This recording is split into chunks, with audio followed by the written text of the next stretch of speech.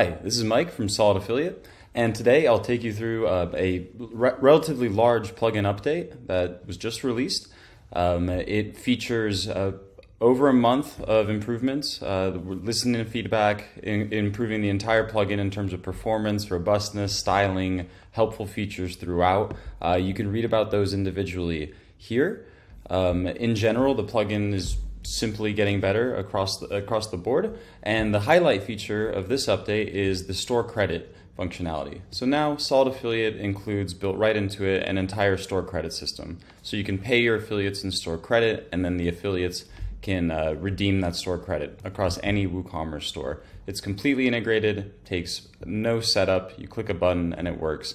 And as with everything in Solid Affiliate, you can expect historical logs, all the data being accurate. You won't ever lose any information on exactly how much store credit has been given out, where it was used, by who, etc. So I'll just take you through that right now.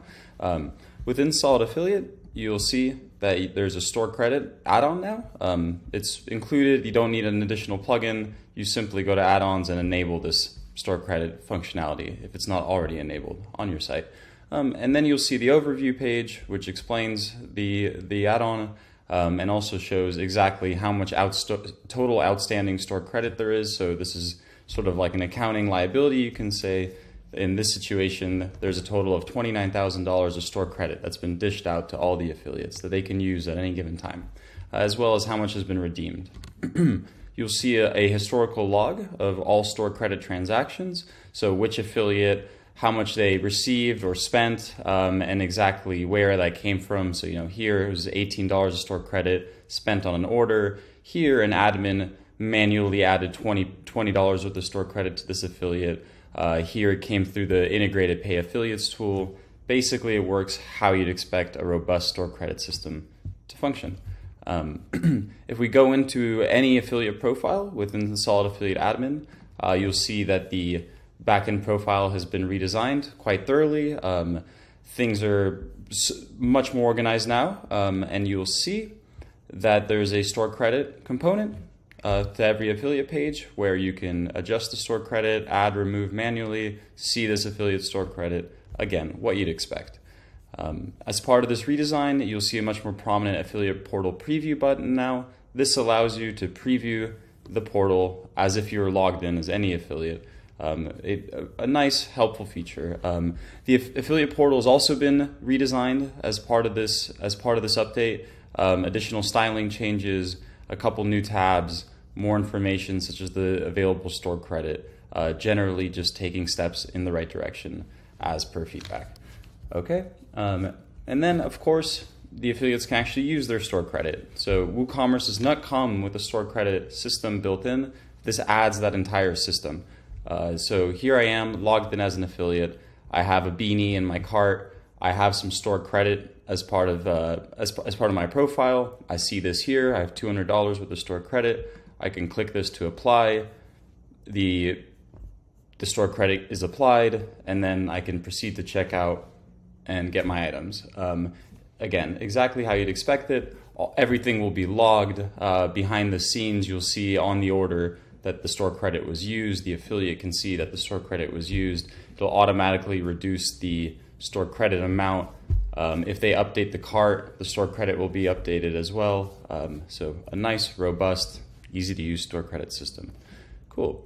So besides that, there are just a number of nice features and improvements. For example, you can now set 0% or $0 for any commission rate override, right? So you can say for this specific affiliate and this product, 0%, effectively using that to target and disable specific, affiliate type commissions and combinations of things. Maybe a group is disabled for a certain amount of time, something like this. An improved MailChimp integration, more documentation. In general, the email functionality in Solid Affiliate took a big step in the right direction.